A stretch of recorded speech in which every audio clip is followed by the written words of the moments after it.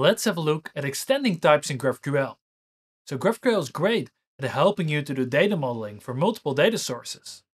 But sometimes you've got data coming from one data source and data coming from another data source. And instead of having to override the existing type definitions, you want to create an extended type, meaning that you can take the already created type definition in GraphQL and extend it with additional fields. For this, you will be using the extend keyword, which is available in the GraphQL specification. In VS Code, I've created a GraphQL API based on a MySQL database.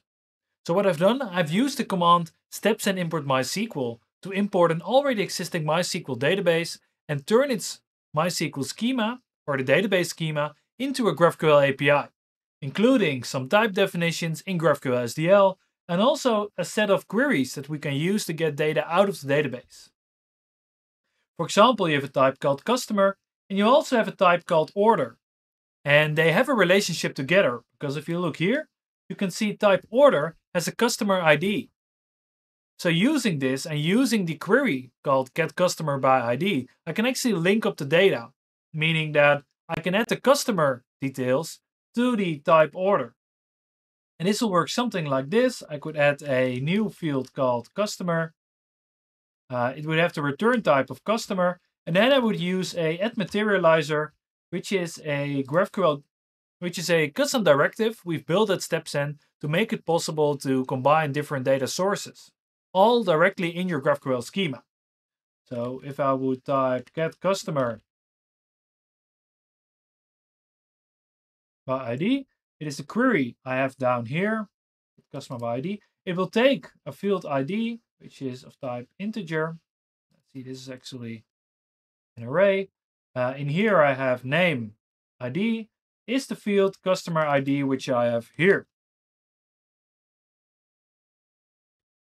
I will be saving this. My GraphQL API will be redeployed, meaning that I would be able to query this data already. I would be going to a graphical interface. Let me open the graphical in a different screen. So if I'd open the GraphQL API in a graphical explorer, I can actually use the query I just created to get a list of orders and then also get the customer for these orders. I can type customer, but I can also get the customer field directly, which will get the name. So what will happen is whenever you include the customer field, StepZen will send a second GraphQL query to get a customer by its ID. And this is all done by adding the add materializer inside your GraphQL schema. But we don't really want to add this declaration here, because if we define it right here, what happens if you regenerate the GraphQL schema based on a change in the database? So what we'll be doing instead is we can use extend.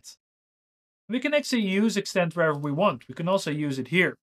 What we can do is we can say extend type order, and then we can extend the type order like this. And we make sure to save this file as well, as we deleted it here. And we've included it here. So this will redeploy my StepZen GraphQL API, and then if I would be going back to graphical, I can still query the same API in exactly the same way because nothing has changed. And instead, I have extended the type order, meaning that if I regenerate my MySQL, if I regenerate my GraphQL API based on the MySQL database, nothing will be lost because this extension is still here. It's just in a separate file. Besides extending GraphQL types, we can also use interfaces. So with interfaces, we can reuse a set of type definitions for a different GraphQL type. Let's say you have a product, and you also have a simple version of the product. And you also have an extended version of that product. So I have two types of products, but you want to use the same set of fields in an interface. That's why you should have. So let's head back to VS Code and open up our MySQL.graphql file again. And we have a type called product here. So what we can do is we can actually copy paste this and make this an interface. So let's say interface product. has all these fields. It has a description, ID, and a title. And then we can also say type simple product, because maybe this is the bare minimum that you would expect of a product. Implements the interface product. So if we would save this, we first need to make sure that simple product is the return here. Get product list, and I can return the simple product. Meaning that nothing really has changed. Besides this time I've created an interface called product that is implemented by this type. Meaning I can also create a second type, and maybe this is like a complex product.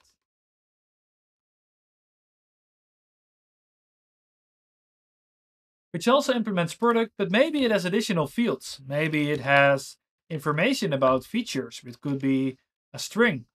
It maybe also has different price variations. So maybe it doesn't have one single price. It has multiple prices determined on the features that you selected for the product.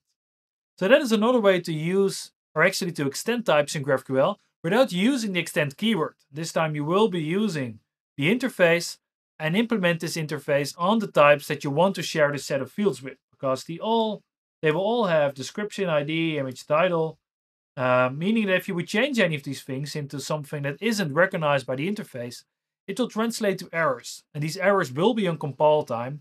So these are the two ways that you can extend types in GraphQL for data modeling. So we saw you can use the extend keyword in case you want to add additional types to a GraphQL type without changing the, for example, generated type using StepZen.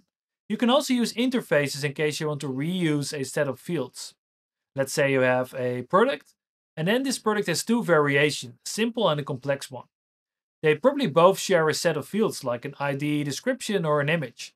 If you want to reuse these fields, it's a good solution to go for interfaces. So make sure to subscribe to this channel if you like this content, because that way you will be updated the next time we release a video.